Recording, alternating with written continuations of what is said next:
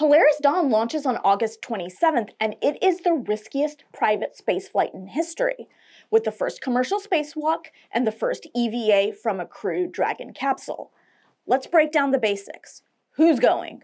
Why they're going? What is the deal with this spacewalk, and how are they planning on accomplishing it? As well as the many risks. Fully venting a spacecraft with 4 people in it and opening the door to space. Traveling through the Van Allen belts and the associated radiation exposure, flying at an altitude where micrometeorites and space junk are a hazard, testing out brand new spacesuits. The list goes on and on and on. This flight is part of the Polaris Program, which is 3 private space flights in partnership with SpaceX, funded by billionaire Jared Isaacman. Polaris Dawn is the first of these flights. The final flight will be the first crewed launch of Starship. This launch is scheduled for Tuesday, August 27th at 3:38 a.m. Eastern Time. That's 7:38 GMT from Launch Complex 39A at Cape Canaveral, Florida. The launch window is 4 hours long, and there is at least 1 backup launch opportunity. I know a lot of people don't like private spaceflight, and that's fine, you don't have to. But I think this mission is really interesting because it's not your typical space tourist mission. As an aside, this was the series of missions that was potentially going to service and boost the Hubble Space Telescope. Jared Isaacman offered to do it at no cost to NASA, but at the end of the day, NASA was worried about Polaris astronauts damaging the delicate observatory, so they are not moving forward with that mission. These Polaris flights conduct experiments on orbit, raise money for St. Jude's Children's Research Hospital, and the flights are designed to push the boundaries of private human spaceflight. So it makes sense that the first EVA, or extravehicular activity, from a private spacecraft would be part of this mission. It may seem risky, and it is risky, to be clear. I will get into that. But someone has to be first, and they're volunteering. Or in Isaacman's case, probably paying through the nose. The astronauts go through extensive training as well, which I will get into. And Isaacman himself is the commander of this mission, lest you think that the billionaire is risking other people's lives. This will be his second space flight after 2021's first all-civilian space mission, Inspiration 4, which Jared Isaacman also paid for. SpaceX also has 2 employees aboard Polaris Dawn, Sarah Gillis and Anna Menon, who are both lead space operations engineers at SpaceX. Sarah Gillis oversees SpaceX's astronaut training program. She trains the NASA Crew Dragon crews, while Anna Menon runs SpaceX mission control and manages the development of crew operations. She used to work at NASA supporting astronauts, and her husband is a NASA astronaut. Pilot Scott Petit, nicknamed Kid, is a retired lieutenant colonel in the U.S. Air Force. All crew members have undergone over 2 years of training for this mission. Now here's how the mission is supposed to go. It's scheduled for 5 days. Falcon 9 will drop it off in a lower orbit, and the crew will put the Crew Dragon through its paces. This is a previously flown Dragon used, in fact, for Inspiration 4. They're going to do some orbital maneuvers, which you can see here, raising the orbit to 1,400 kilometers, and that will be the furthest humans have traveled since the moon landings. Then they'll drop back down. That 700-kilometer orbit is where they'll remain for the rest of the flight, as well as the altitude at which they will conduct their spacewalk. Let's talk about the spacewalk. The crew will fully vent the air from Crew Dragon, after all 4 members don spacesuits, of course. They're going to test out maneuverability and really try and put these new suits through their paces to see how they perform. The entire endeavor is scheduled for about 2 hours, but the time spent outside the capsule will only just be like 15 or 20 minutes. They do recognize that this is risky, and they want to mitigate those risks as much as possible.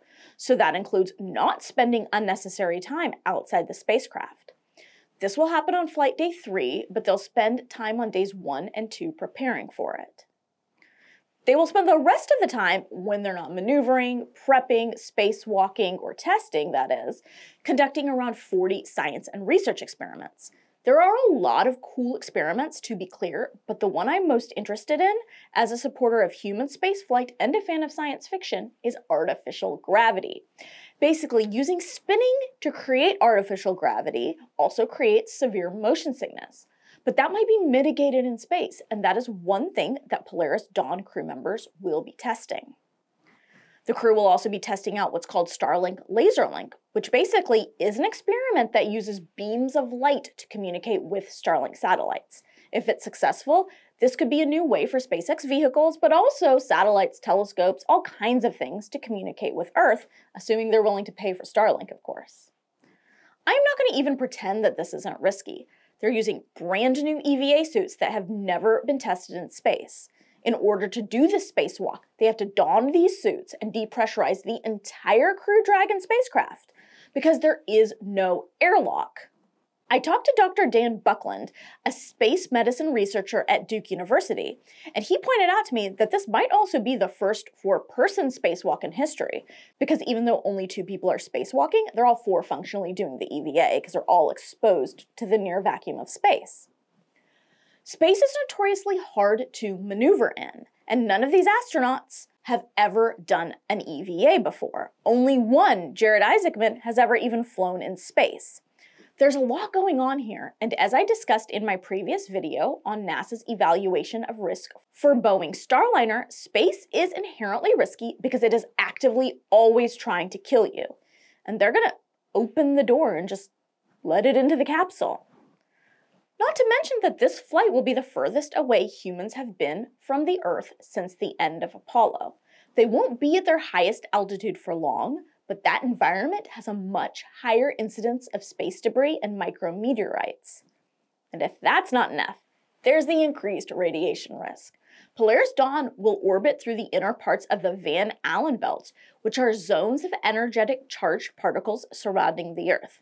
Basically, the Earth's magnetosphere traps radiation from solar storms, cosmic rays, and solar wind in these belts, which protects us on Earth from these harmful particles. But in order for humans to explore the solar system, we need to know how to safely travel through these belts.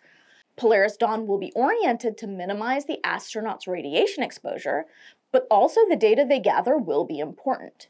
If this sounds absolutely bizarre and way too risky, just remember, the astronauts know it's a risk. Dr. Buckland said something to me that was really interesting. This is a quote. A government mission has to consider appropriate use of taxpayer funds, and NASA astronauts as federal employees can't actually accept some kinds of individual risk due to employment rules. It has to be accepted on their behalf by NASA. On the other hand, private missions don't have those limitations. The Polaris Dawn crew members, as private citizens, can, if properly informed of the risk, accept whatever they feel comfortable with. Same with SpaceX. And it's important to note, we have done this kind of EVA before. On the ISS, when astronauts do spacewalks, there are airlocks.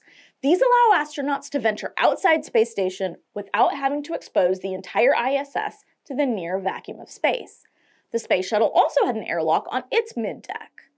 But airlocks haven't always been the case in US spaceflight. The first spacewalk in history came from cosmonaut Alexei Leonov in March 1965, but the Soviet spacecraft had airlocks. The US's didn't. There were spacewalks without an airlock that involved venting the entire spacecraft on Gemini 4, 9 through 12, Apollo 9, and all of the successful lunar landing missions. The lunar module was fully depressurized when the astronauts ventured out onto the surface of the moon. There's quite a bit of precedent here, but that doesn't mean there's not a lot of risk. So let's talk about the spacesuits, the spacecraft, and the training. This is the first time that crew members will don the first generation EVA suit, not to be confused with SpaceX's launch and entry suit, though they look similar. These pressure suits are notoriously hard to move in. They become rigid when pressurized to protect the human body from space. So it will be really interesting to see the reports on how these work, especially because SpaceX completely redesigned the joints from the ground up to make them more mobile. There's also a heads-up display, helmet camera, thermal insulation, solar protection, all of it. They seem a lot more advanced than the current spacesuits NASA uses for spacewalks, the advanced EMU. For more on the issues with that, check out my video. There were also modifications made to this Crew Dragon for the EVA. SpaceX had to significantly increase the life support capacity to be able to supply the 4 suits with oxygen. They've also upgraded the sensors within the spacecraft to be able to better monitor conditions before depressurizing, during exposure to space, and after everyone's come back in. SpaceX also added a motor to assist with the hatch opening and closing. There is also a nitrogen repress system to help repressurize the spacecraft after the EVA, as well as mobility aids to make sure the crew members can move around within the spacecraft in their spacesuits. SpaceX also added handholds and footholds outside the forward hatch, as well as new camera views. So hopefully we'll have a good view because of course the entire thing will be live streamed. They have tested all of this fully in a vacuum chamber to make sure it works. So then, what about the training? This crew has been working together for the last 2.5 years, helping develop the spacesuit, working on protocols for pre-breathing air before the spacewalk to reduce the risk of decompression sickness. They spent hundreds of hours in simulators in the suits. A lot of the training they underwent is taken directly from what NASA does with their astronauts: a centrifuge, human-rated altitude chambers, scuba diving, medical training, mountain climbing, skydiving, the list goes on and on. And if you're wondering why Jared Isaacman wants to do this, well, he has made it clear that he wants to further human exploration into the solar system. To do that, we need to know how humans do at this kind of orbit, in this kind of radiation environment. NASA is doing amazing work, but they're limited by their budgets, and there's a lot of things they couldn't do. They couldn't do a mission like this. A quote, "As a space medicine researcher, I am glad private citizens and private companies are trying new things so I can get more data points on how humans who haven't gone through NASA astronaut selection and training deal with the hazards of space. And as a taxpayer, I am glad that I'm not funding it." I plan on having another update on Polaris Dawn after the spacewalk. But for now, thank you for watching. I am Swapna Krishna, and this is Ad Astra.